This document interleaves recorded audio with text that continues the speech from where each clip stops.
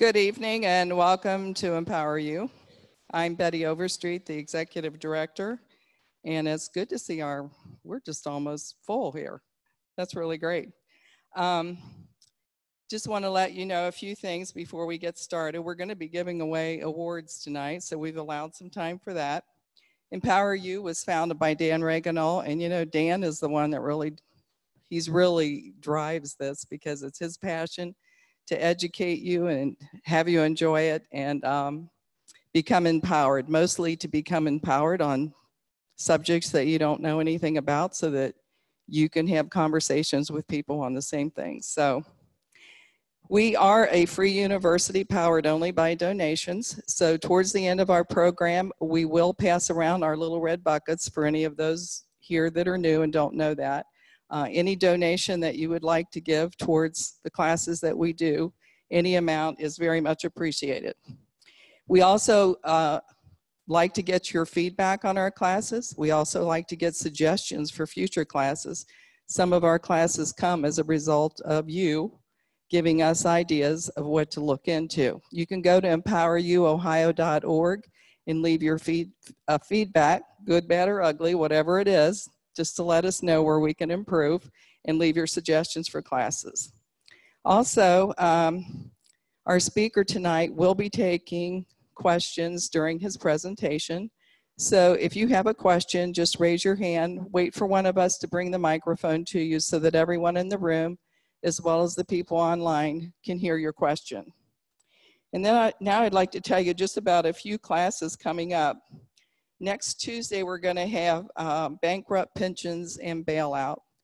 Rachel Gessler is going to be here from the Heritage Foundation, and she's going to be talking about, I don't know if you know this, I didn't know this because it doesn't involve me, but the unions and these companies that didn't prepare properly for the pensions don't have the money to fund them. And they'd like for you and I to bail them out. And so that's kind of what they've are going to Congress for. She's going to be talking about that. So if that involves you specifically, if you're one of those people, you'll probably want to come and hear that. Then next Thursday, we're going to have Sean Maloney here talking about DeWine's proposed gun laws that he's talking about. He's been on the news recently talking about changes, things he wants to do. For those of you that listen to Brian Thomas on 55 KRC, he's going to be interviewing Sean at 7 o'clock tomorrow morning. So you might want to tune in and hear him. But that would be a great class to come to also.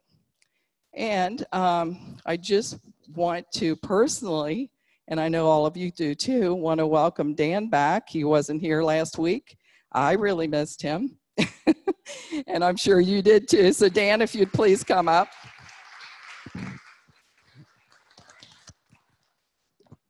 Test. Gosh. Thank you, Betty. That was so nice of you to say that. And it's true. What you guys are a sight for sore eyes. It's so good to see so many good people here tonight. And poor Carl up there, he even came back. And we had a little excitement at Frame USA and EmpowerU over the summer. We were putting a new roof on this big building, and they were running behind. You know how people do. And we had about a quarter of the whole building. The roof was exposed. There were 30 guys up there. It started to rain for an hour and a half, and $200,000 later, we're still in a world of hurt upstairs in our offices. And poor Carl, I understand, got hit by a drop from where they put a screw in the ceiling, and I'm glad you decided to come back, sir. Thank you. So a lot's gone on this summer. I wanted to start the evening off by having the voice of EmpowerU, Don Hurd, sing the Star Spangled Banner for us. Would you guys give Don a round of applause?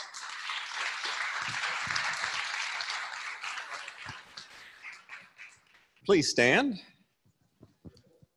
if you're able. I pledge allegiance to the flag of the United States of America and to the republic for which it stands, one nation, under God, indivisible. Oh, say, can you see by the dawn's early light what so proudly we hailed at the twilight's last gleaming, whose broad stripes and bright stars through the perilous fight o'er the ramparts we watched were so gallantly streaming. And the rocket's red glare, the bombs bursting in air, gave proof through the night that our flag was still there. Oh, say, does that star-spangled banner yet wave o'er the land of the free and the home of the brave?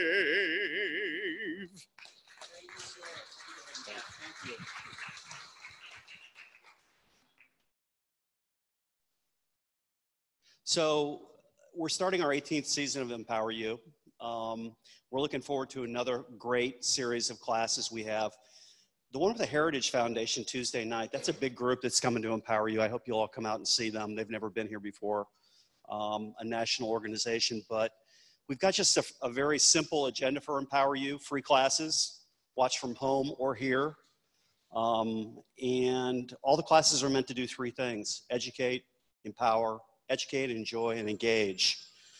And I ran across a guy, Jill, who's our operations manager back there. She's hiding. Brought me up a check to sign today, and it was from our first speaker of last year.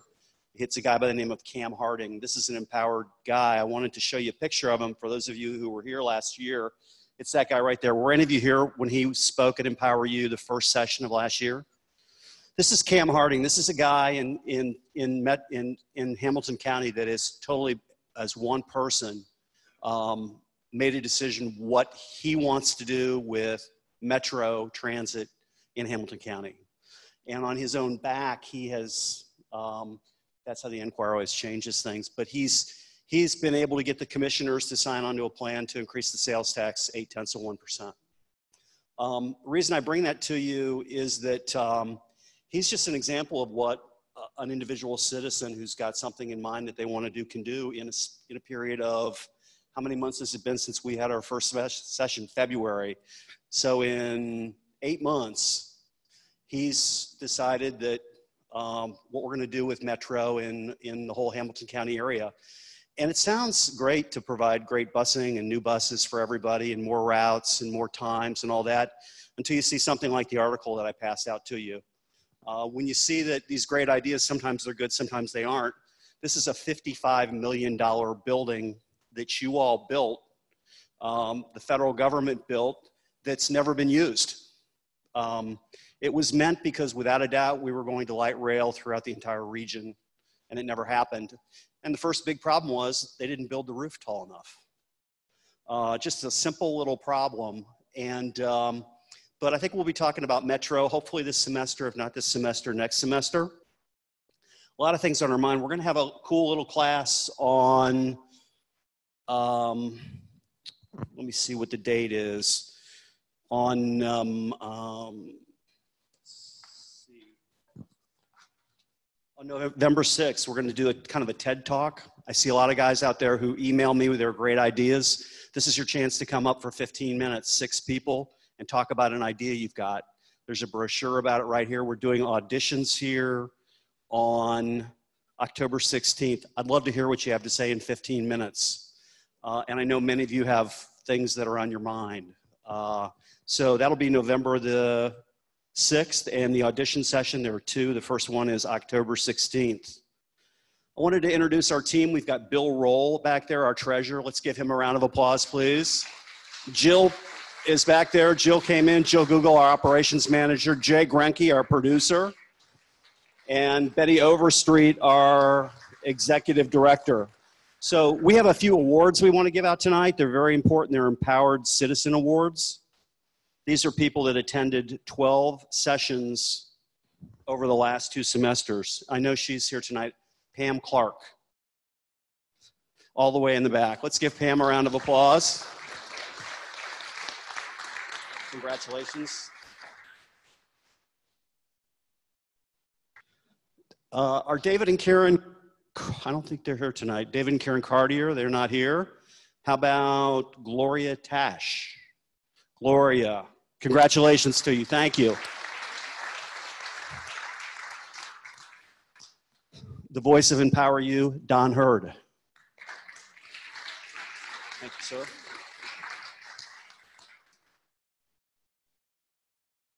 Jude and Mel DeWitt, right here. Thank you, congratulations. Mr. Jay Janis.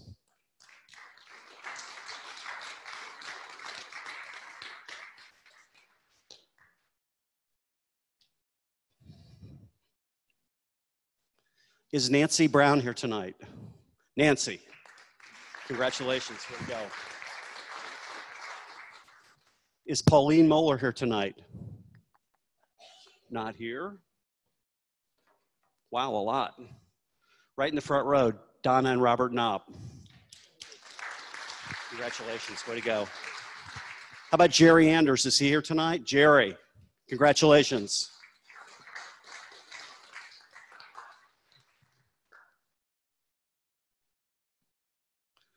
And how about Barbara and Gary Horowitz?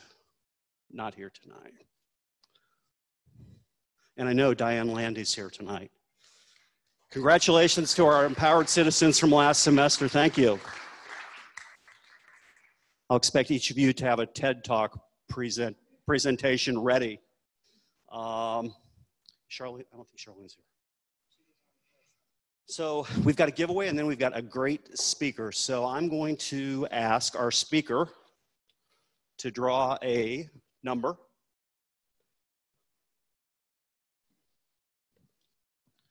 And that number ends in 079. 079. Grab, oh, one of our empowered citizens. Donna Knopp, we've got a cold case DVD for you to be inspired after you listen to our speaker. Have fun. Ready? Okay, and with the moment you've all been waiting for, our speaker, John Newsom is a retired law enforcement officer, retiring after 26 years with the Cincinnati Police Department. He went to the Warren County Sheriff's Office for 14 years, retired as chief deputy. In his career, he held a number of assignments, most notably 12 years as a team leader with the CPD SWAT unit and a homicide unit supervisor.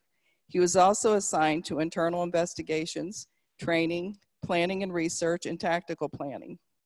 At the Sheriff's Office, he headed up a cold case team that closed 3 major cold case murders. He is a graduate of both University of Cincinnati, BS, and Xavier University, MBA. He was an executive board member of the FBI Regional Terrorism Task Force. He has taught homicide and cold case investigations all over the country. In his retirement, he privately consults with public safety and private sector organizations on personal matters. Please welcome John Newsom. Thank you. Thank you, Betty. Hearing that vitae, it sounds like I couldn't hold a job. But, when I used to teach this class, I taught it all over the country for the Justice Department back in the 2010, and then when I became chief, I didn't have time to do it anymore. So it was originally 16 hours for law enforcement. And we've cut that down now to 8. And now tonight I cut it down to an hour and a half. So I'm used to teaching. If you have any questions, stop me at any time. Doesn't bother me. I won't be able to answer questions if you know of a particular specific case, because it wouldn't be fair to those investigators that have looked at that case, because I would have opinions based upon nothing but what you're telling me. So if you have a general question about what I'm talking about tonight, please feel free. You know, I even hesitate to say questions because I presented to a group that was an advocacy group for murdered family members about 10 years ago. And a lady come up to me after the class, and this was an enormous convention in a big hotel. And she said, would you mind taking a look? My brother was killed was out of town, and we never thought the investigators did a very good job of the case. And I said, yeah, if you got some things, you know, I'll take a look at it. I said, no promises, but I'll take a look at it. So I get back to my office. About a week later, I'm at a meeting, and my administrative assistant, Lisa, calls me and says, Chief, can you come back? I said, is this important? She goes, and it's important. So this woman FedExed me 4 banker's boxes of material. Okay, to say she was OC would not be kind. And so, and I'm doing this pro bono. I'm gonna talk to the sheriff, I'm taking this home. I'll do it on my own time and expense whatever I can look. So I looked through this entire case, and it was ruled by the medical examiner as a suicide. So I talked to various people, talked to the other investigators, and I talked to her family members, and they said, look, we're all fine with it. She's the only one that can't accept this as a suicide, which leads me to a blanket statement, and the people who are in law enforcement are in here. You get more trouble if you're a death investigator out of suicide cases than you do out of homicide cases. People cannot accept a loved one committed suicide. So that being said, that's why I make a blanket. Don't ask me about individual cases. I can't answer anything. Okay. Cold cases. When I was in homicide in Cincinnati, we looked at those on rather an informal basis when we were slow. We would get out a case file, and there was a number of, over the years, of cold cases, and they're always kind of fascinating to me.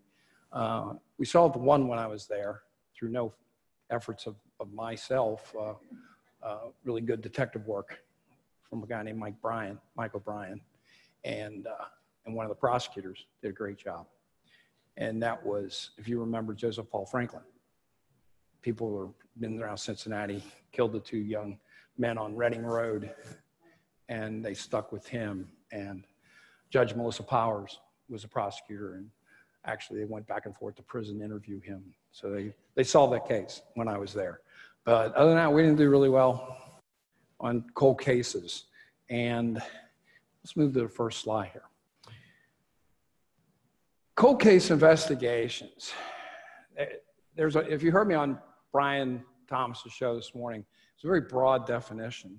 What makes a case cold case, okay?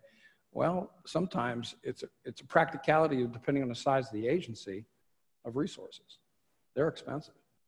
You know, you got to look at how much money, time, and manpower can you put into a case, okay? Smaller agencies, it's not entirely possible all the time. Larger agencies, they can have dedicated cold case investigators. They can have a regional team, which I headed up on one of my cases. But they are, I mean, DNA testing, that's all expensive. Travel is expensive. So a small agency is sometimes not able to do that. Not to saying the case is important. Every life is important. In fact, when I used to bring new homicide investigators on board, I'd say, you know, you're speaking for the dead. The dead cannot speak.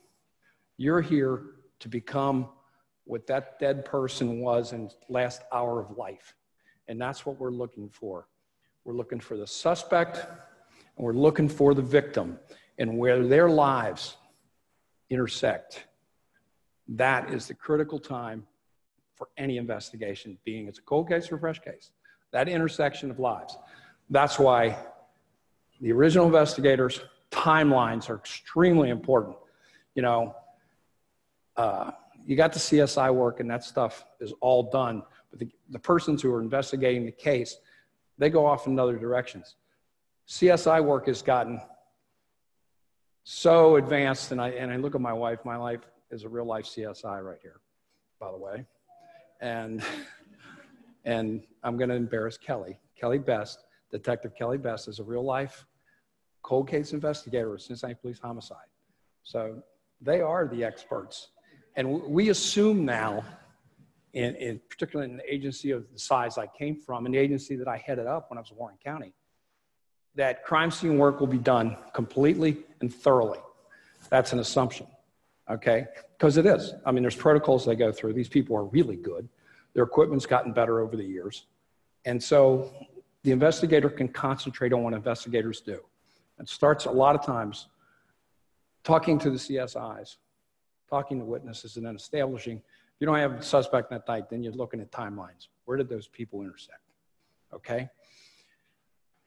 Cold cases says on the slides there, criminal investigations conducted, the original investigation has been closed with no arrest or an exceptional clearance. What's an exceptional clearance? That's a very technical term within law enforcement circles.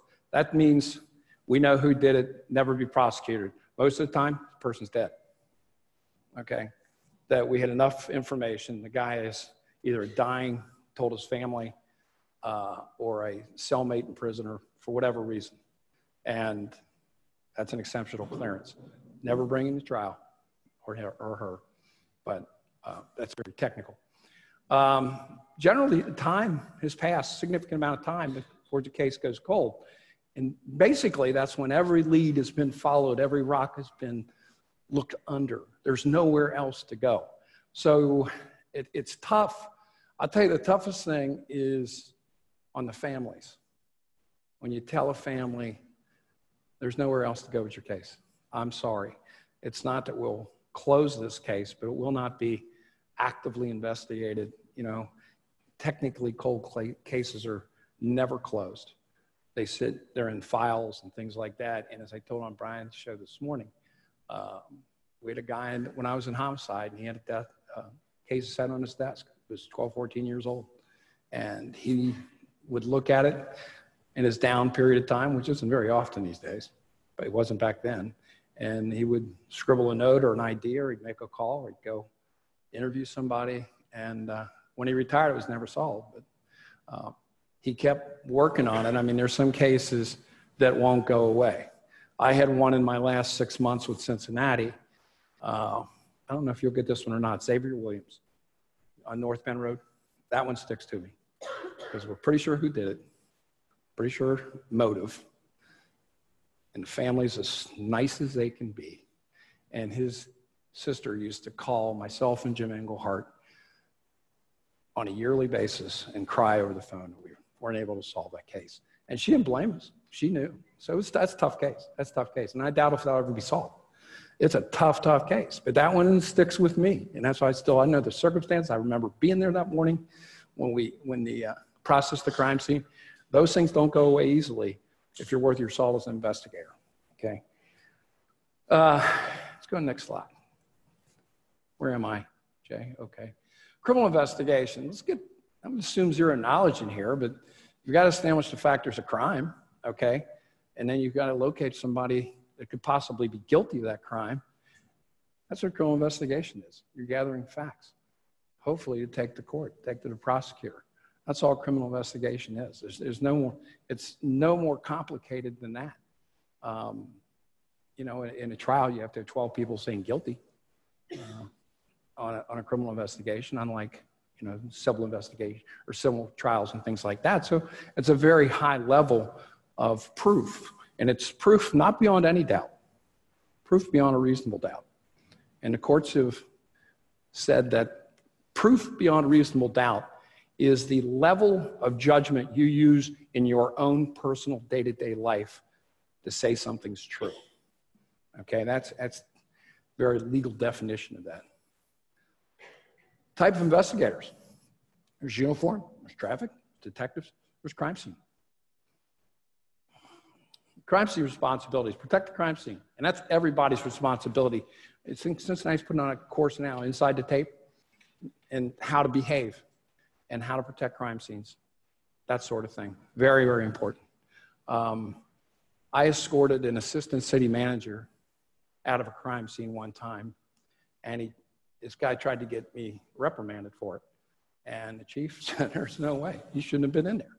How you got in there was a mistake, and you should have been escorted out. You become part of that, everything you do in there becomes part of that crime scene. You can't do that. That's hurting the integrity of the scene. Photographs, cheapest thing to do at a crime scene is photograph. Take tons of them. Even better now, they're all digital. Used to, even when they weren't digital, when we were still shooting 35 millimeter, shoot lots and lots and lots and lots of photographs. Because you only get one shot to do this scene, is that snapshot in time when you arrive. That's why you'll see, you know, the fire department's got bloody lap sponges all over the place and compressed pads and sometimes forceps. Leave it. Once the body's gone, or once the victim has been hauled to the hospital and passed away in the hospital, it's all part of the crime scene. Photograph all that stuff. Sketch. More and more that's done by laser. And they have a system, several of them. Cincinnati is one. We had different in Warren County, where you do laser measurements down to the 100th of an inch of where shell casings are, where the body is, and things like that. It does a scan and then puts that onto a printout. I still don't think it replaces a hand sketch. I still think a hand sketch is a good place to start for all that. In fact, one of my cold cases was solved in Warren County because the hand sketch that the crime scene investigator did the night of the offense, drew it out when I had a suspect who was started to come around in the investigation, and then we interviewed him, and the interview went the right direction, and he decided to tell the truth to verify what he said. I had him make a sketch of the way he saw the scene that night, and you could have overlaid him. It was very powerful evidence in front of a jury. In fact, I always try to talk to juries after a case, either an acquittal or conviction. You learn a lot about the process. And they said that particular piece of evidence was very important in their minds of making this witness very believable. So hand sketches are, I still think they're a really important thing. Catalog and collect evidence. And that's where chain of custody, and it's a legal term, meaning you have to know everybody that's touched that evidence all the way down the line, who unseals it at the lab, who reseals it at the lab, who transports it to the lab, who gets it to court, and then the investigators have to say, yes, chain of custody. I've only seen it challenged a couple times in my career because we've gotten really good at that as law enforcement of chain of custody. So there's not much room for attorneys to attack that these days, but that's very important. Analyze the evidence or send it to experts. Cincinnati does their fingerprint analysis in-house because they have some really, really good fingerprint people, honey. And somebody who's testified in multiple states as a fingerprint expert. And if you listened to Brian this morning, you heard me talk about, and we'll get this on another slide, DNA, and we'll get into that later about what's DNA. Fingerprints are the most discriminating identifying factor that you have. Even identical twins have different fingerprints, okay? So if you can bring up a fingerprint, you got some points of analysis. Defense attorneys, a lot of times will stipulate on that being the fingerprint, okay? It's not a good thing to put that important evidence in front of a jury unless you have another reason. Investigators' duties to determine the crime, okay? This is tough, and this is gonna tie into what I talked about suicides. We had a case one time, he was a retired physician, and he was somewhat of a serious drug abuser, and hadn't been seen for a few days in a very, very nice condo. Called the uniformed police. They went in and they actually had to break the door down, and there he is dead in his living room. There's blood coming from his head. His sliding glass door, which you couldn't see from the street because of his beautiful garden, was broken. And there was a weight bench where he had, and the weight was sitting next to his head, okay? Boy, I mean, we've treated that like a homicide. This is a crime. Well, and the next day, okay, we determined this guy was probably dead for 48 hours. Well, the next day, his credit card started being used all over downtown Cincinnati. So now we're sure now. We got a homicide, right? Coroner called me that afternoon. Said, hey, Sergeant Newsom, Dad died of natural causes. What do you mean? He said, he had a stroke. It was compounded by his diabetic condition. And he probably thrashed around in the apartment for a while, hit his head, probably tried to go out his back door and fell into it and brought the glass back. And we had glass broken on the outside and the inside. So that was kind of a wash. And he said, but he didn't die of homicidal violence. Huh. What about the credit cards? Turned out, as luck would have it, some ne'er-do-well stealing mail from the neighborhood and went with the postal inspector. And he said, yeah, we got several reports in the last week of mail being stolen from this neighborhood. It's a really nice neighborhood. And went and got the surveillance film. And there was Dr. whatever with an 18-year-old showing his credit card downtown. And so we went to clerk, and the clerk first said, oh, I didn't sell it to him. So, well, yeah, you did. Here's your picture. There's a guy buying it. And he said, okay, I know he wasn't a doctor. I mean, he's only about 18. He said, but he bought me some gear on that credit card too. And so he told us who the kid was, and we got him, and he had stolen.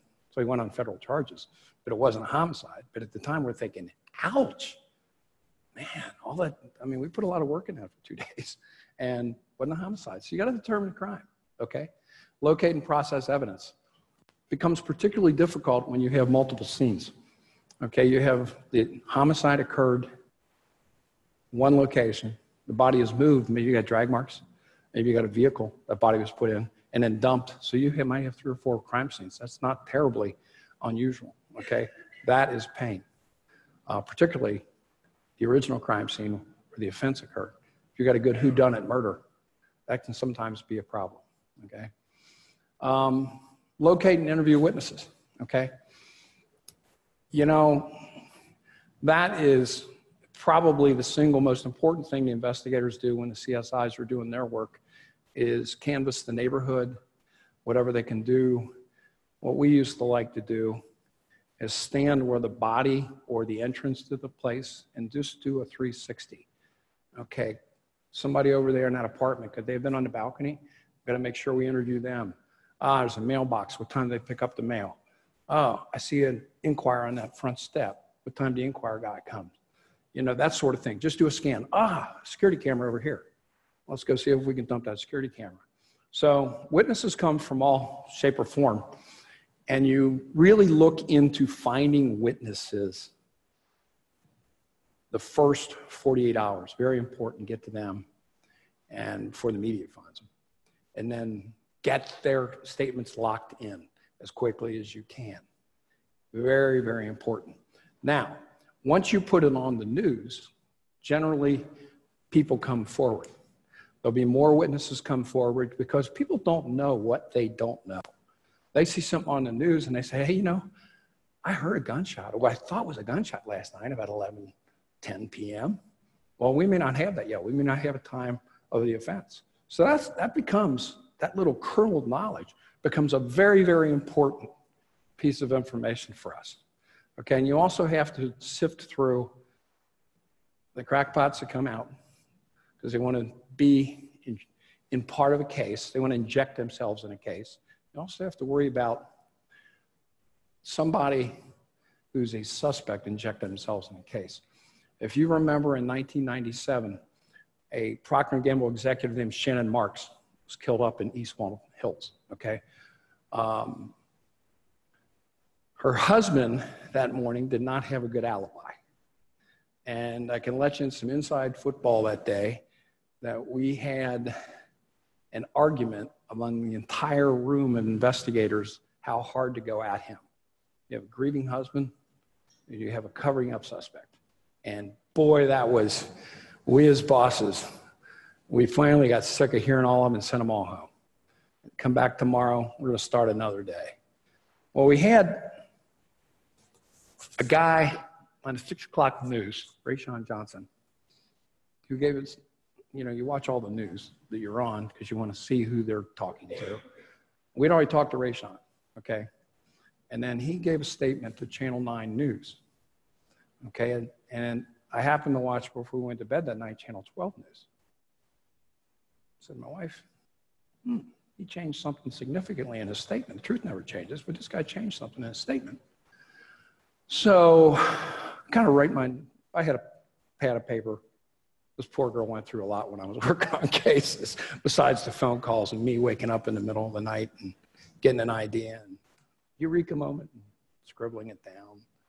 And she, what? She gets up, what? Now it's me because I'm semi-retired and she's the one who gets called in the middle of the night. But I wrote it down and I got to work in the morning, and one of the really excellent investigators that I work with, Detective Bill Couch, we were always the first ones in the morning because we were both early risers, and we'd make the coffee. Nobody liked it when we were the first ones in because we both like strong coffee. And we'd sit there and drinking our coffee, and I said, hey, Bill, did you see Rayshawn Johnson on the news? He goes, that son of a bitch lied. That's when he lied. I knew it. I didn't feel good about him when I was in fact. I didn't feel good about him yesterday. I said, we need to go back and look at Rayshawn. And he said, I agree. So we waited for people to come in, and other people would notice the same thing. We weren't the only two. But one of our deceased CSIs, Sid Caesar, Clarence Sid Caesar, is a legend. He is a legend. I mean, one of the best I had ever seen in my career. Taught me a lot.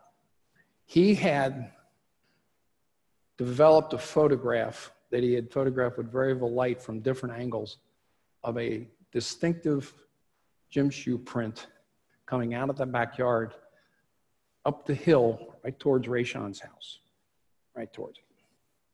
So we found a partial inside the crime scene of the same fingerprint. It was a brand new pair. They'd just been out a week of Nike Airs, okay? We can only find one store in Cincinnati that was selling them. We went down and looked and photographed, and it was definitely that shoe. So later that morning, we drew up a search warrant, and we called Rayshawn in for an interview, and he came in wearing his brand new Nike Airs.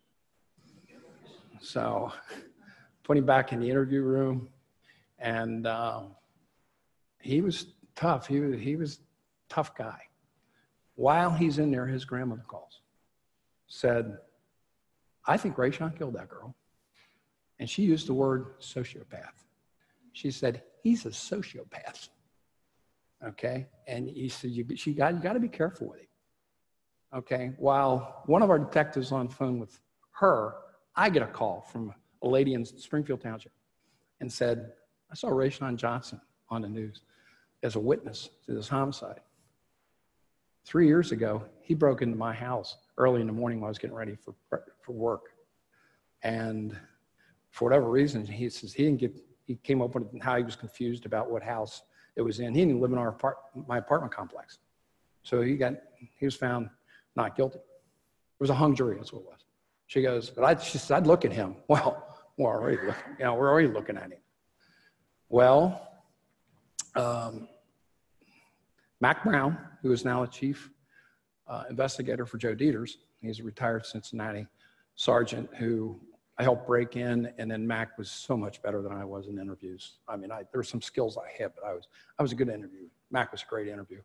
He got a full confession out of Rayshawn. Now, after the week that happened, I don't know if anybody was going to Playhouse in the Park that night to see Christmas Carol, because it was on a Saturday night. We finally got the confession. We shut down all of Eden Park for people going up there, had to be detoured around the entire Mount Adams because Rayshawn tossed a murder weapon in the woods by Season Good Pavilion. So we weren't going to let anybody come in to potentially screw up that crime scene. So if you were there that night, sorry, that's what happened. Okay. But anyway, we had a search warrant in progress for his house while he came in to do the interview. So we served it while he was still on the interview. We do that sometimes. We get tricky. We had a prosecutor say, work with prosecutors. That's really important. Anytime. That case, it was really important because it was tricky. What types of evidence? Your evidence, direct evidence. Direct evidence is mainly testimonial evidence. I saw him do this, okay? Physical evidence, that's what the CSIs do at the scene. They collect shell casings, blood spatter, any kind of biologics, clothing, that sort of thing, okay? Circumstantial evidence is anything that leads one to believe a fact. Let me give you an example of what's circumstantial evidence, the best one I can think of. You go to sleep at night, streets are dry, you wake up in the morning, everything's wet. Streets are wet, trees are wet, everything's wet. Did it rain overnight? Yeah, it sure did, didn't it? That's circumstantial evidence, okay? That's the best example I can tell you. That's circumstantial. We all know it rained overnight, okay? Expert opinion evidence, that's what the CSIs and sometimes detectives, coroners, DNA experts, fingerprint, all those people come to bear on expert evidence. Hearsay, there are exceptions to hearsay. Hearsay is a third person hears something and testifies, okay? There are some notable exceptions to hearsay. There's one called a dying declaration, where the victim knows they're dying and you have to inform them they're dying. They acknowledge that and then they give you a statement of who did this to them. I did it once in my career. Dr. J. Joe Hanigman came out to me when I showed up there was already one person dead in this case. And he said, "This guy's gonna go, John." He says, "You better get in there." And so we got a tape recorder. I got 2 detectives and witnesses. And I bent down and I said, "Mister, you're not gonna survive this. You know that." He shook his head. And I said, "While you're still alive, would you tell us what happened as best you can?" And we put the tape recorder up and he identified the suspect who was convicted. So that's a significant deviation from hearsay evidence. There's actually, under the rules of evidence in the federal courts in the state of Ohio, there's 38 rules, but I'm not gonna get too far in the weeds on those. 38 exceptions to the hearsay evidence rule. I'll give you another quick one, is an excited utterance. Somebody comes running out of a building and says, "Oh, I just shot that guy," when he sees a neighbor, okay?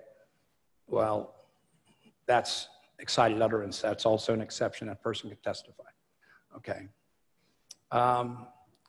Relation between evidence is proof.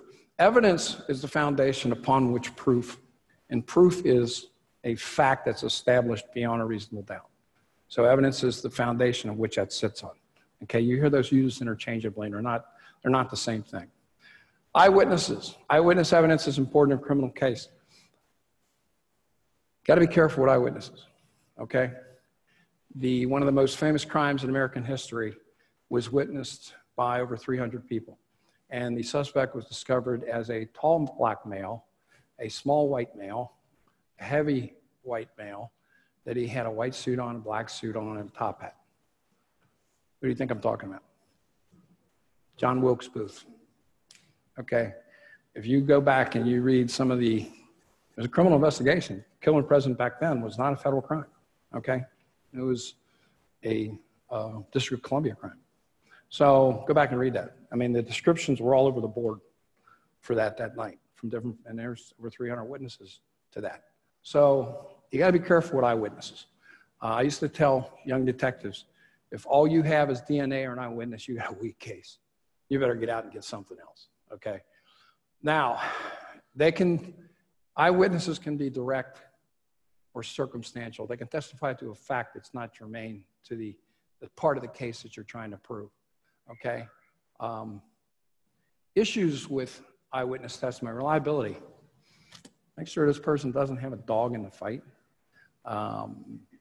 Cognitive disorders, emotional disorders, that sort of thing. Their perspective, where they swear they are at the time. Misinformation that affects memory. There's traumatic things are witnessed. People filter those things into their lives much differently than your everyday activities. I was on the scene one night of a very nasty shooting when I was a uniformed supervisor, and we had a guy running up an alley And I came on the radio and I did things, directed people here, called for different people and that sort of thing, that I quite frankly don't remember doing all that until I got the tape later and heard myself saying and maneuvering cars into position and calling for a homicide unit and that sort of thing. And the shots fired at the end when the bad guy took his own life. I mean, there was a lot of things that I did. And you know, I was a trained professional. I don't remember doing some of that stuff. It was training kicked in. So eyewitness, got to be careful. You have to be very careful with very young, and I got to be careful with because I'm getting to that age. I'm lucky I remember what I had for lunch. Very old people, okay? Your memory starts to leave. You know, injuries to the brain. I referee football. I used to do high school and college. I used to do high school now. So one of the games, I got knocked down between a tight end and a linebacker, Division I game, and these big kids. They're getting bigger and faster. I'm getting older and slower. That's why I don't do college anymore, okay? And 3 of us went down, and I got sandwiched. Kathy's laughing. And so I get up off the ground, and our line judge is an ER physician. So he came up and standing me up. First thing I'm doing is checking my teeth because I hit hard. And then I'm like this. And he says, "You all right?" He says, "Yeah." So he starts doing, you know, concussion protocols on me. I said, "Rob, I didn't get hit in the head." He said, "Well, yes, you did. You have a cut here, and it's coming down the side of your face. The blood is." And I said, "Oh, I don't remember that." So, and I joke about it with my wife and kids. I said, "I've had a few concussions. I just can't remember how many." So eyewitness is very, very tricky, okay? And I put on the slide here, usually provides an opportunity for a defense attorney. It really does. Eyewitnesses will open the door for defense attorneys. Got to be really careful on those. You do want to get witnesses on tape as early as you can because you lock them in to their testimony, particularly a reluctant witness, okay? In 2011, New Jersey was the first one. They actually created rules of admissibility for eyewitness testimony.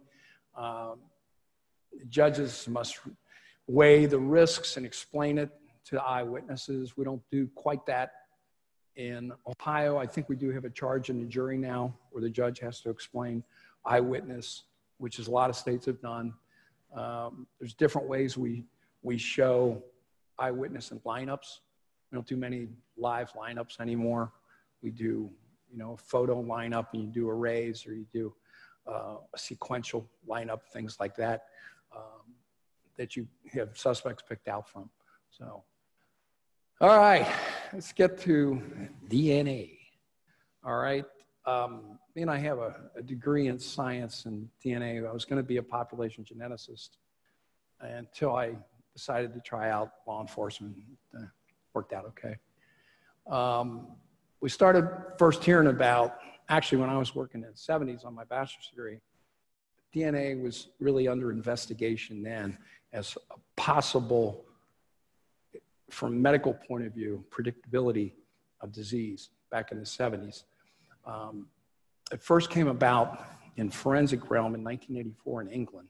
And I don't know the name of the little town, but they actually took DNA samples from an entire town looking for a rape murderer of a little girl in this town. And that was the first time it came around, 1987.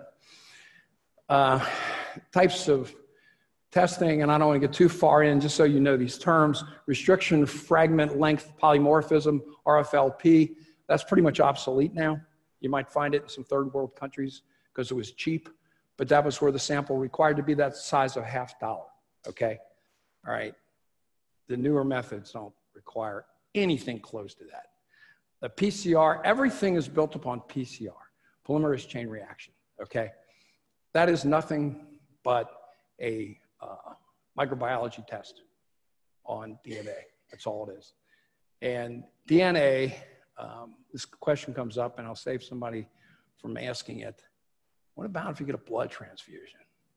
You know, does that affect if you get a sample of your DNA? Well, it doesn't, because about 90% of blood transfusions in the United States are only in red blood cells, okay? There is no nucleus in a red blood cell, Therefore, there's no DNA. The other 8 or 9% are plasma, and DNA only occurs in the white blood cells, the leukocytes, or in, to a lesser extent, plasma proteins, okay? When they run if you donate blood, they centrifuge your blood, okay? And it comes in 3 layers.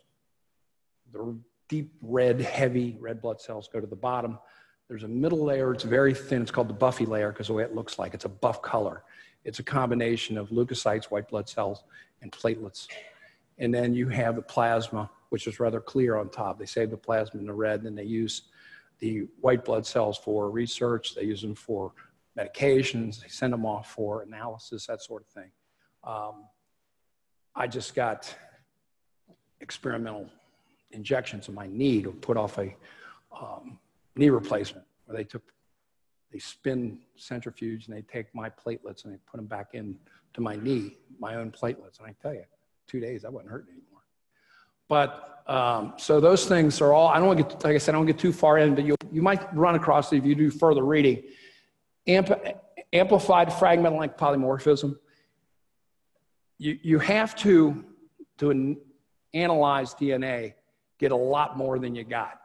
And they have to replicate a bunch of the sample in a very, very complicated scientific reaction to be able to analyze it. And STR is what they're looking for. They're looking for the short cannon repeats. 99.9 of all humans share the same DNA. We only differ by 0.1, okay? There's about 20,500 genes in the human genome, and the genome was mapped in 2003, and the predictions at a time were 50 to 70,000.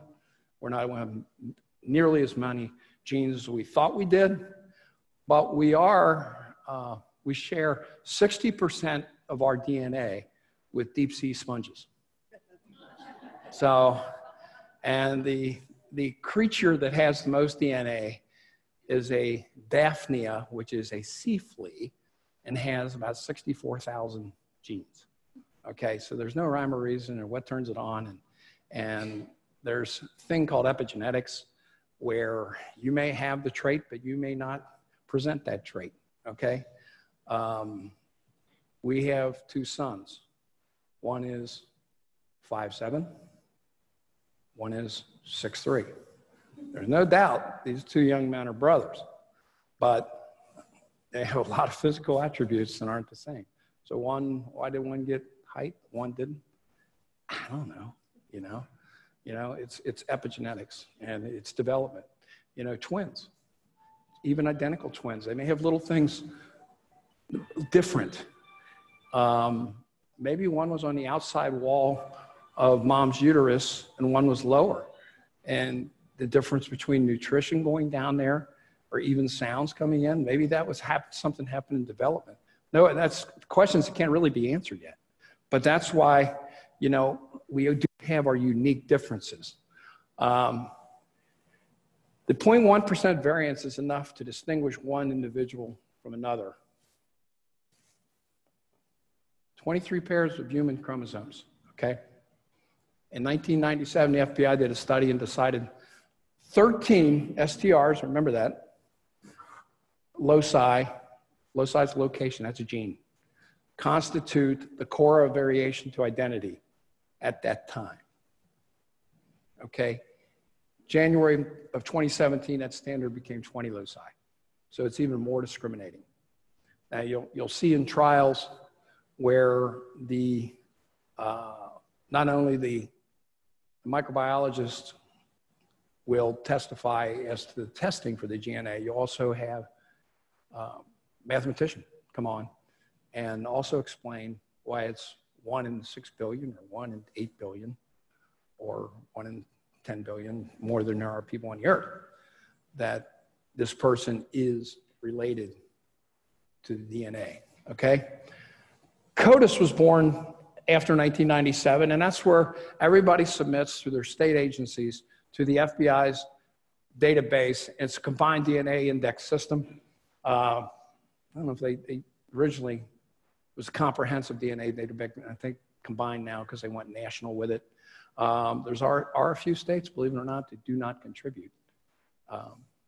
But it's not a suspect database, okay?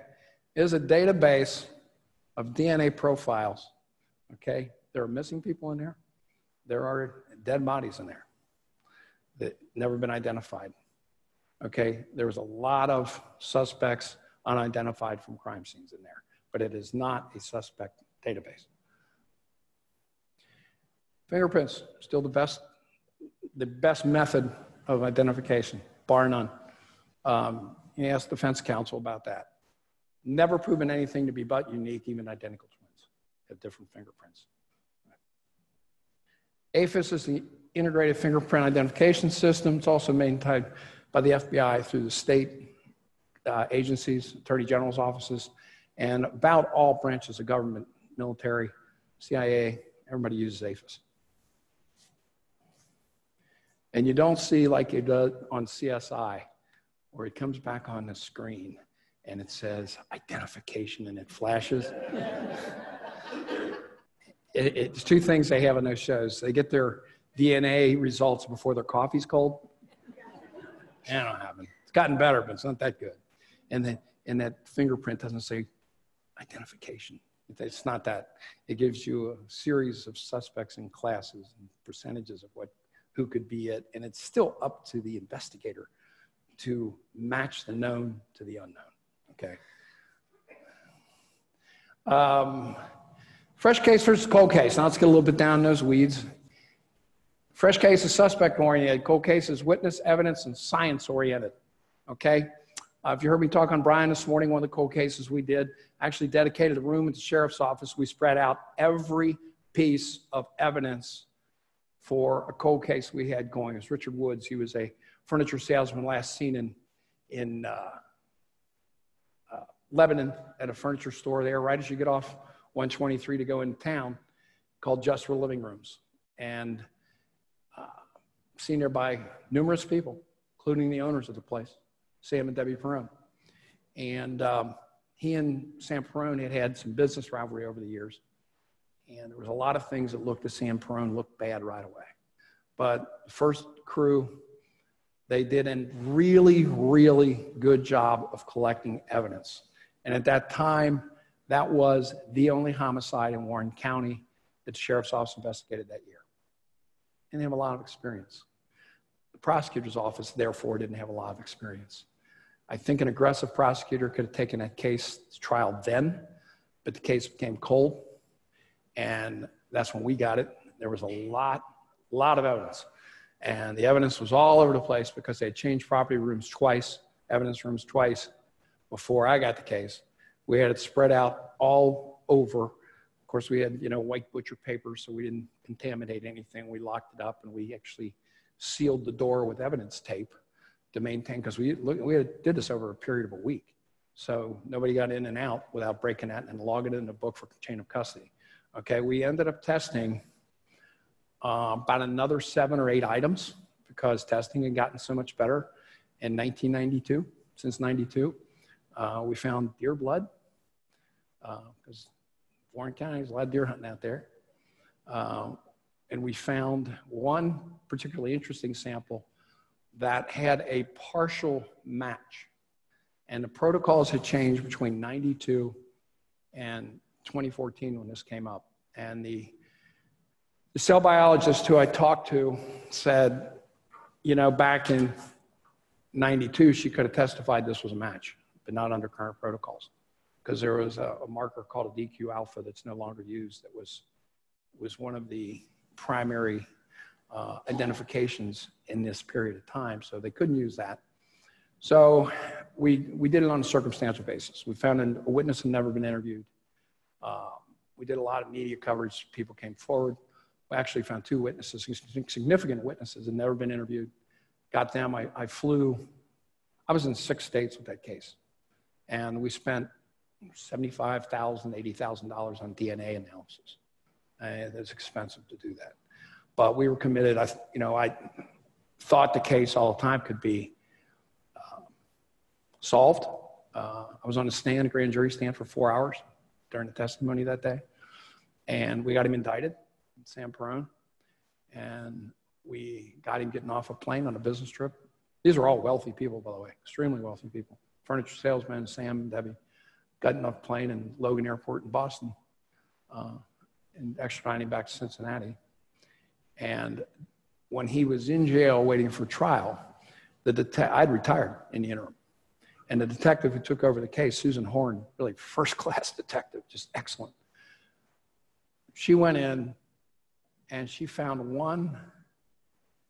It wasn't even listed under the Woods case, but it was in an evidence log with no notation in it, okay? Pulled that, and the original envelope had Perrone's address and Richard Woods as a victim. And it was a piece of carpeting with a drop of blood on it from his residence, okay? Guess whose blood that was? Dick Woods. Well, a defense attorney at that time could not light up the phones quick enough looking for the deal, that he was so arrogant in our face about, we're taking this trial, we're taking this trial.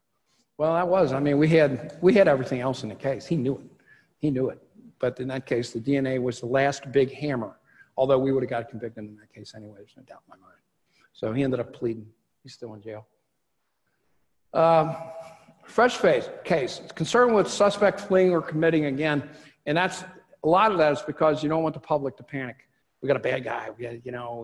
That's why you'll see police chiefs and officials come out and said, there's nothing to worry about. We believe this individual was targeted or something like that. You know, it's not that you have a random killer going around. That's very rare. You know, one of the things you look at in a cold case, it's called victimology, and it'll be coming up later. One of my cases, Troy Timar, who was burned in his trunk, really good local kid, killed by his girlfriend. I had to look at Troy's life. I had to become Troy, reading all the files. Troy as a family member, Troy as a businessman, he owned his own construction business. Troy as a womanizer, because he really liked the ladies, okay? Troy as a late night victim out at night, okay? Because he was found late at night. And then the unknown. So you've got to look at different areas, okay? Quickly established through the family out. Troy was beloved by his family, okay? Same one with his friends. There was not really any of his friends. His friends were in the family were extremely cooperative in the case. In fact, I become good friends with his mom and dad, and his dad just passed away about a year ago. But everything came back to his estranged ex-girlfriend, okay? And it just wouldn't go away for us. And we found that you always want to look in close first to relationships. You want to look in close, okay? And that proved to be true in this case.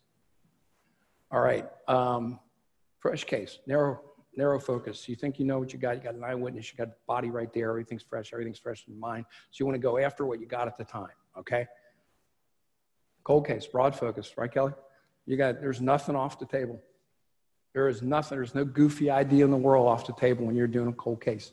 When you sit down with those investigators for the first time, and if you heard me on Brian this morning, it took us on the Jim Barton case about 6 to 7 weeks to read the whole thing.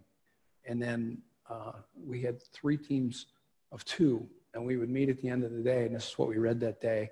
We had a whiteboard, we'd write things down, and then put summaries of previous interviews and things like that. And that's before we ever left the office. That was 6 to 7 weeks. And then it was before we got into the evidence as well. Then this interesting term here, solvability factors, kind of an academic term in criminology. What are the solvability factors? Do you have biological evidence? Do you have eyewitnesses? Might you have eyewitnesses who were reluctant to be interviewed at the time? What do you need to go back and look at, okay? Those are all solvability factors. And those are the factors that you take to make the police administration interested in the case. I think we can solve this, or at least looks like we need to put some resources behind this case, because those are, you don't want to say it, but they are economic decisions after a while.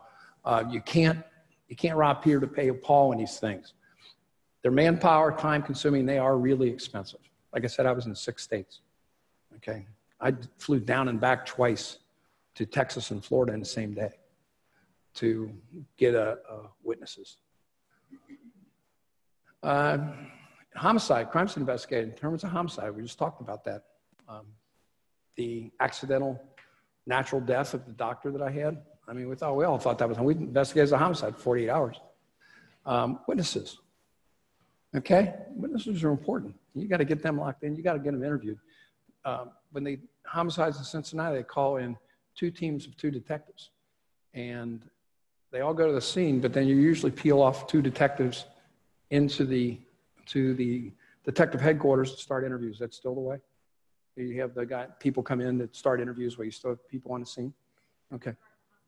Yeah, or hospitals or wherever you can find them, because you want to always make 2 people that are staying in the scene, and then you got to go after witness. That's how important that is. Okay, timeline of the victim, possible. How do you establish a timeline? You know, and I'm going to ask these rhetorical questions and answer them myself. What do you look for? Credit cards? Look for receipts. When was the last time they gassed their car? Oh, we have a Wendy's receipt in the garbage can. He was alive at 10:10. You got a triple-double in a Frosty, you know? And then later on, you pass it on to the coroner. Did he have Wendy's and Frosty in his stomach? Oh, he didn't. Somebody else was here. Oh, other evidence. Okay? So stumbling in one area sometimes leads you to another. I was reading Henry Lee's book in bed, Cracking Cases. Kathy was sound asleep. And establishing a timeline for Troy Timar. And one of his Henry Lee, very academic book, talked about, you know, they had a victim and they found in his lower intestine corn kernels, because corn is very, as you all know, I won't get down in it, but corn is very difficult to digest, okay? They had corn kernels. And I sat straight up in bed and I said, he had corn. And I'm right, and she, what? She wakes up, what? I got to go back to sleep. Oh yeah, go back to sleep now. So my notes that I had home, I always had the coroner's report, the medical examiner's report, and he had undigested corn in his lower intestine. So we didn't have much of a timeline until, you know, I went back and asked the case was that time 12, 14 years old. So I asked another pathologist, he goes, oh yeah, that helps. We can get at least a narrow period of time. And that really helped us because we did not have a good timeline. Why? Because the body was burned up. Body was completely incinerated, okay? His core was okay, his bones were okay. We didn't have anything, your DNA, nothing. We talked about it again, and I want to reiterate, timelines, particularly in cold cases, can be really important. Consult with the coroner, the medical examiners. We have a coroner system where you got to be an MD, DO, or DDS in Ohio. I think if you get some exceptions, or maybe chiropractors, but you have to have some sort of medical degree or dental degree in Ohio to be a coroner. Kentucky, I had a case down there where the guy was the local drywall salesman. He was a coroner. It was it's elected position, but it's administrative. I mean, right, he carried a gun and a badge and it was a law enforcement position, and he'd sign off on things that came from the medical examiner's office, which in Kentucky was all through the state medical examiners. State of Florida, the same way. They have a county coroner, but they have districts for medical examiners. Okay, so that's a nuance in the law, but in Ohio, the coroner's subpoena, the coroner has subpoena power, is the most powerful subpoena under law in the state of Ohio. It can take a common pleas court judge off his bench. A coroner's investigated, a coroner's subpoena, never seen one used, but they have that power if they have to. Victimology, what I talked about. Troy, businessman, boyfriend, family man, random victim of crime, late night stop at the Skyline, somebody accosted him in the parking lot, you know? That's victimology. In his case, he was a perfectionist in his job, and he was tough to work for. He was a really smart guy, construction manager, a degree in it, okay? And he was working, he was building for subcontractor for a larger firm building UDFs at the time. But he wanted to build houses. He wanted to build houses. That was his dream, to be a home builder. And he would start a project and he'd rob Peter to pay Paul. And anybody's built a house and you have a private home builder, they do that all the time. You take a draw against your loan and then they pay those contractors from the last job and they're not paying them on your job, okay? It happens all the time. Troy did a little bit of that, okay? So I went and found some contractors and they said, yeah, he did that. We knew he was gonna do it anyway. Everybody does it, but he was a good guy. He was always good for his money and he never lived extravagantly. So he wasn't taking money away from our pockets. He was just trying to get his business going. So we got rid of that problem right away with him. And, you know, that's finally, you look at everything and you go into some dark corners where you find out a little bit about his womanizing. He was a good-looking, tall, model good-looking young man. Okay, his mom and dad knew women would throw themselves in him. So he had to look at what? Ex-boyfriends, ex-husbands, all that. And it takes a while to find those people, particularly after 12, 14 years. People move away. You know, women get married, change their names, that sort of thing. Vicki Barton, one of our victims, in a cold case I did, she was a nursing instructor, adjunct professor at Wright State University School of Nursing. So 95% of her class was female at the time. Not as many males in nursing, there's some. What happens to females that are 22 to 26 after they get out of nursing school? A lot of them get married. A lot of them change their names. So trying to find them to interview was many investigations in themselves, scattered to the different states and to the wind. Read everything. I'm going to reiterate that again. You got to read. You got to know. Sometimes your thumbnail bullet points. You got to be able to know where those are and refer to them on the fly. Particularly, you get a call from somebody. You want to be ready to go with those. Make no assumptions. Everything is on the table, even the weird, goofy theories.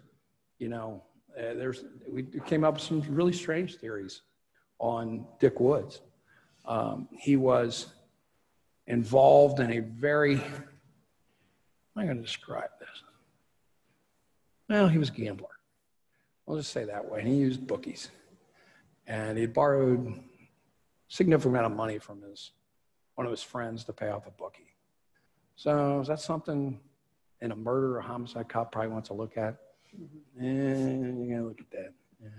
So you got to go into dark corners of people's lives sometimes, and that can be uncomfortable. I got 100% cooperation from his widow and her present husband. They wanted this case solved. Her present husband actually knew Dick. And so, I mean, you just got to look everywhere in that. Sometimes it's not pleasant. It's uncomfortable at times, confronting people. We had an indication that he may have been having an affair. We had to trace that down, and that's a hard thing to confront a wife. Did you have any evidence of this? It turned out he wasn't, but there was enough people who thought that he was that we had to close that door and interview her, and she was shocked. I mean, there was no way. You know, at the time, we didn't know. It turned out that he wasn't, but got to go down that road. You got to bond with the evidence. Literally, you have to, every piece of evidence. Like I said, I already talked to the evidence clerk when I was at Warren County. I said, is there anything else in this Woods case that we can test? No. She was relying only on everything entered under either Sam Perone's name or Dick Woods' name in the evidence files. She didn't rely on the dates. And when it was all over, she said, I learned something. You know, I should have ran the dates going back, starting that day and going forward several months to see if something was unaccounted for, because that piece of carpeting with Dick's DNA on, it was on there. It was clearly on there. She just didn't find it. It's just a mistake. Okay. And I probably made a mistake too. I relied on people, but I should have gotten the logs myself and looked at that. Okay. Luckily, it was preserved well enough that we were able to test it, because DNA is not terribly stable. Sunlight and chemicals. We had a suspect. This is an interesting case. We had a suspect in a cold case, the Barton case. We're pretty sure to this day there was 2 murderers, that he was number 2. He was involved in a vehicle pursuit with Middletown police, went onto AK Steele's property and drowned in a retention pond trying to get away. And they didn't find his body for 4 days. They wondered what happened to him. Turned out he tried to swim in this retention pond. Steel plant, what do you think's in retention ponds? Very strong acids and bases, and it's like a chemical mix, right? So he was such a mess and so bloated. They put him in a body bag and shipped him off. They didn't even open him up to the funeral home and buried him. Okay, when he became really strong as a suspect. So we wanted to exhume the body and met his family one night. His dad said, absolutely, I won't stand in your way. So we exhumed the body. Okay, I've done that a couple times in my career. It's a court order. The dead have no reasonable expectation of privacy. You really don't have to have the family's permission, but it's really a lot more clean if you do. So we brought the body up. We took all 4 teeth that were left in his head, and he had a rough life, and which are usually a good place in the roots to get DNA. We took from 6 different sites. You know, your long bones are a great place for DNA. Well, being he was in that retention pond for 4 days at a steel plant, it was all denatured. Every bit of it was denatured. We got nothing that we can make a profile on. And I remember when we got those results back, I was watching National Geographic that night, and they brought a Roman soldier up from a well in northern England that had been there for 1,800 years, and they found DNA in him. Great. So we got the family together after that, and we said, well, he's got 2 sisters and his ex-wife and a little girl. So we can test them. This was a nice blue-collar family. He was the black sheep of the family. They were nice people. We got all together. One of my detectives and I went over there, met with the family. So we're going to test the 2 sisters, Dad and his little girl. Dad takes me in the kitchen. Says, he ate my son. His mom had an affair. She confessed it to me. He raised me like my son. Nobody in the family knows. Okay, your secret's safe with me, sir. We'll take the DNA and go through the whole rigmarole. So sisters didn't work because they weren't his sisters. Because mom had died and daddy got remarried, so that didn't work. Little girl. So we're taking a little girl. Ex-wife mom takes the other detective aside and says, ain't his baby. We were separated. I got pregnant at the time. That's not his biological kin, but he came back and we raised our little girl together. All right, so it was a good night. So it's just one for the books when we talk about that sort of thing.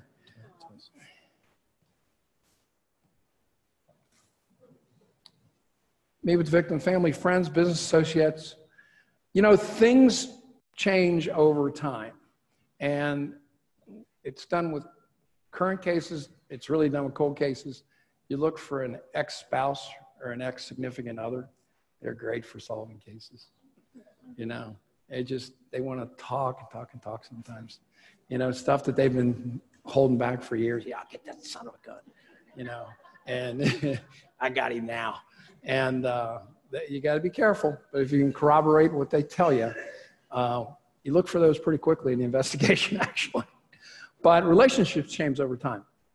In the Dick Woods case, we had a lady who was going through a divorce at the time, and she saw something very significant the day of the murder, and because of all the turmoil in her own life, it didn't register in her what she saw until she saw the news story that I did with Deb Dixon, who's now retired from Channel 12, about anybody saw anything at this area at this time.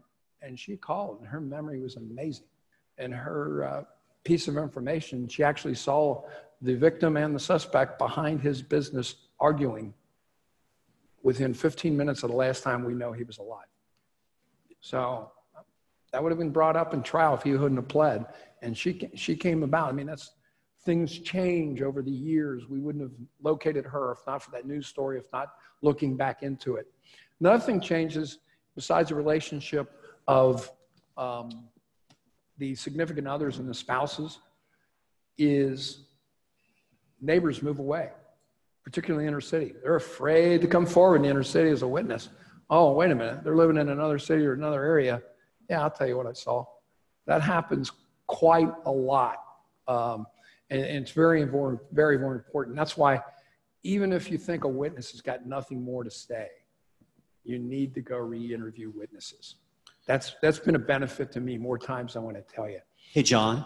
Yes. We're running a little tight on time. I just want to let everybody know people can ask questions. Right. Does anybody have any questions they want to get John? Could we throw a couple questions in? Absolutely. Okay, great. Here's one right in the front row.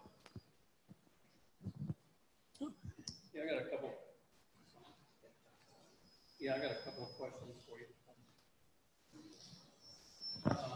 DNA. Yeah. DNA, animal DNA. Well. From DNA, you can identify. There's a case where they were looking for a certain race, and then the DNA guy said, "You're looking for the wrong race." And identify the guy's color of his eyes. I mean, yeah, race is not really well established in DNA. Color of eyes can, because a certain race has certain. It's not anything that would be good at trial. It's certainly maybe developing a suspect. Okay, but you got to be careful in those areas. As far as animal DNA, yeah, they have tracked. Guy had dog blood on him. Well, it's the victim's dog. He was shot too. I mean, that's happened. My wife had a case of leaves in a car, and went and got get a DNA workup on the leaves. They never used it at trial, but they found that leaf was from that tree, and close to where the victim was last seen alive. So, yeah, I mean, that's all out there. Yeah. The other thing I had was, let's see, forget now. Other questions, please.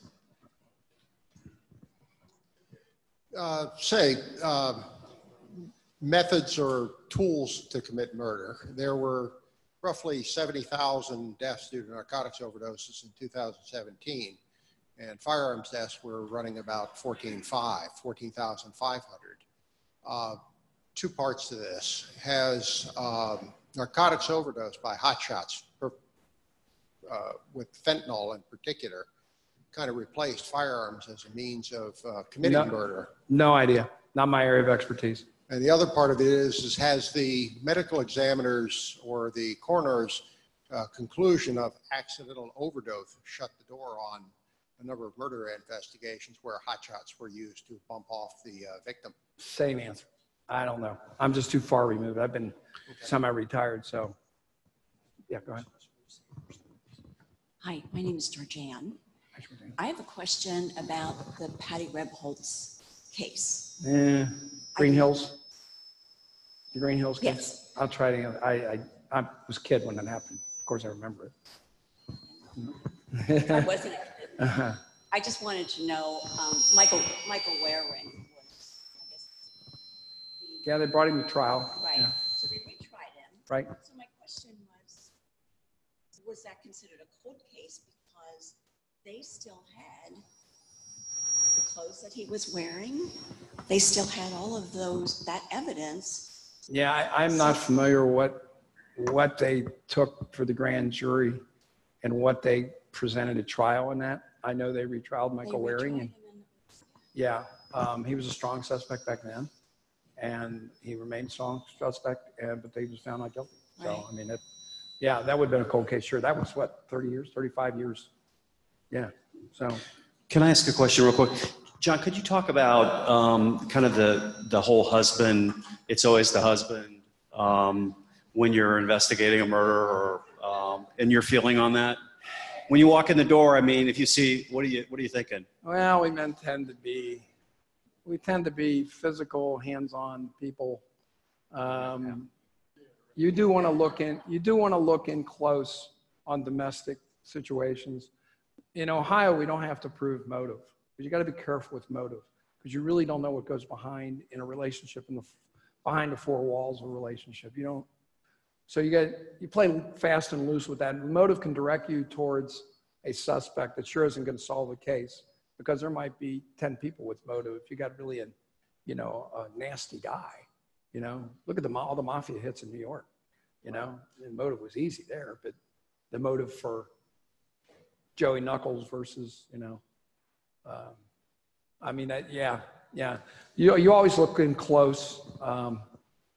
Alibis are very important at that time. So, and solid alibis, because alibis can be shot. Thank you. Yeah. Yes, sir. Yes. What percentage of murders are actually solved? Well, in Cincinnati, we did an incredibly good job. What's about 60 to 70? Yeah, 60 to 70. When I was a homicide supervisor 1 year, we didn't have many homicides, and we solved them all. There's a question right here. So. My name's Carl. I've been trying to find the answer to this question for years. Why in Cincinnati, if somebody passes away, do they always dispatch the police? In other jurisdictions, such as Kentucky, if somebody passes away, they'll send out the ambulance. The ambulance drivers will pronounce the person deceased and perhaps call the coroner. Different structure of state law. You can't, only a physician can pronounce death, okay? And in Ohio, and I assume it's the same way, and you can help me, when I was there, we were ex officio investigators at the coroner's offices, because they didn't come out all the time. We would talk to the coroners by phone with permission to haul the body. This is what we got, okay? Because if there's unattended deaths, death of a juvenile under the age of 7, there's a whole categories of things in Ohio that have to be investigated, okay? You don't want to assume something until the coroner tells you what it is. And there's another caveat to that, though. The old cops used to say, don't tell the coroner too much, because you don't want a coroner to form their analysis about what you said.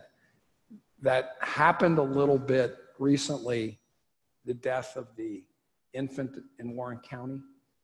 They told the forensic too much about what had happened at the crime scene. Shouldn't have done that. They should have let her give them the scientific analysis unfettered by what you told them. So. May I ask another question? Certainly. If someone has information about an old cold case, who should they contact? Should they try to contact that jurisdiction? Find a jurisdiction. That's the best place to start. If not, local prosecutor or district attorney's office, Commonwealth attorney, if it's in Kentucky, that sort of thing. One thing that I was going to quickly mention is psychics. Psychics come out of the walls when you got a cold case or even a case. We had a psychic in Cincinnati when I was there. She had on her little business card and website that she assisted Cincinnati police. And my boss gave me her card. He got her card somewhere. I says, she called here, assist us in anything. She says, oh yeah, she said she told you where the crime happened, a particular crime that we had solved. And I said, yeah, she said it was near the river and railroad tracks in Cincinnati. That's what she contributed to the case. And she's going around the country and putting these seminars on. Yeah, I assist Cincinnati police. That's ridiculous. And also one psychic, I said, how come you're only in sensational cases and murders? Why don't you know who broke into the Pogue's vault back in 1973 and stole all the diamonds and furs? How come you don't know that? No answer. So. We got another question back here. Yeah. I was reading in the paper, it's the anniversary of Vegas, Mandalay Bay shooter. Yeah. I know this is a little outside of Cincinnati, but any opinion on that as far as, do you ever see that being solved? Everything I read on that, everything goes to a dead end. Which? The shooter that shot from Mandalay Bay, he all shot those people? 50, yes. What do you mean solved? I mean, well, it's just that they really don't know, I guess, motive. They don't know motive. Yeah. Yeah. I mean, that's why I said you got to be careful with motive. I mean, most states, you don't need to prove motive.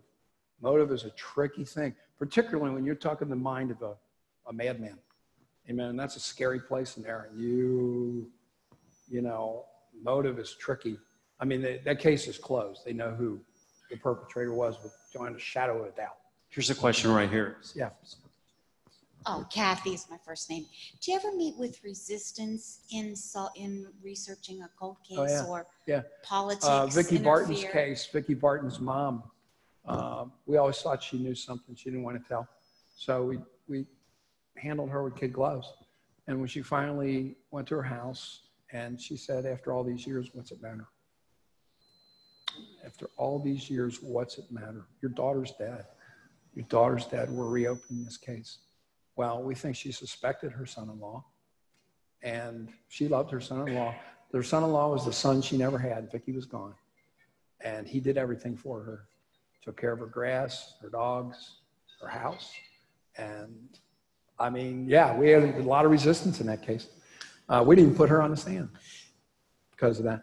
Hey, John. And, yeah. It seems like whenever somebody want to get DNA fast, it can be turned on a dime, but then there's always, it takes forever. So how long does it really take? About a day after it's pushed. Is it more, do they charge you, or do they? No, it just depends on the significance of the case. You know, and it depends on how much resource. You know, I know one of the SEALs who was in on the Osama bin Laden raid. Mm-hmm. And they had his DNA about 3.5 hours after they landed back in Afghanistan. Because they wanted to make sure they were ready to go with all that analysis right then and there. And does each municipality get charged for the DNA processing? Yeah. How much does one cost? I don't know what it is. I know you do it on a yearly stipend, and I know at the coroner's office now, and because that's part of her budget, because we're all Hamilton County residents. Okay, but in Warren County, we contracted with Montgomery County Crime Lab to do our DNA, and some contracted with the state, things like that. And when I was chief up there, it was about $1,500–1,800 per. Last question, then we're going to let you finish your last couple slides. Okay. Okay, as you were going along here, I just happened to think about, I wouldn't consider it a cold case, but the shooting that took place in Vegas with all those people, I think it was 58 that died and there was hundreds that were wounded. And they still don't know what the motivation was of this person. Was he a mental case or, and, you know, now we're going to be worrying about red flags and taking guns away in our, you know, our governor. I encourage everybody to come to the EmpowerU next Thursday to learn about red flag laws and about how every one of you red flags are not, run into trouble. We can't legislate this issue away. We just can't legislate the issue away. Okay, we're going to let you finish up real quick, John. Okay, thank you. I don't think we have much more. Decision to move on to cold case, strategies developed, investigators, coroners, prosecutors, executive leadership. You got to bring executive leadership in because if the funds roll, you know, I was signing checks for this stuff when I was chief, okay? But when I wasn't chief, I was presenting to my bosses, plus the coroner, plus the prosecutor, asking them all for bucks to keep this going. That's why executive leadership, they are expensive. They are expensive. They are very resource intensive. You meet with the prosecutors constantly. We did literally on the phone with them when we were on our cold case team, and usually every Friday morning, because it's really hard to get attorneys on Friday afternoons. Legal advice becomes very critical at this point. your complete and detailed report eventually submitted to prosecutor's office for consideration, grand jury, and that's your only job as cold case investigator, get it to grand jury. I've had some cold cases go over the report of investigation, as it's called, which is basically a summary of everything that's germane to the case, was 11 pages. And in the case of Sam Perone and Dick Woods, it was 55 pages. So it just depends. It just depends. And that's it. Let's thank our guests for tonight. John, that was great. Thank you so much. Appreciate you coming. Thank you. Thanks. Just a couple things before we let you go. I know John will probably stick around for a couple minutes. I'm going to ask our operations manager, Jill Google, to come forward. She forgot to get her award tonight. So Jill, could you come on up? Let's give her a round of applause.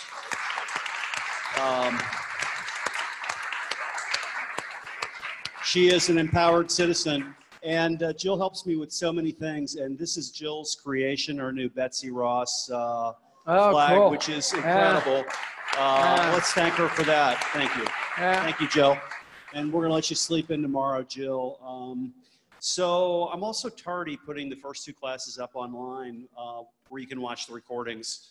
The recordings are getting better every year. They'll be up tomorrow, let's say by the end of the day. And every day about 24 hours after the EmpowerU class, if any of your friends missed tonight's class, they could just watch it online, and it's really a great thing. Thank you so much for coming tonight. Have a great night, everybody. Thank you. Thanks, Dan. Thank you.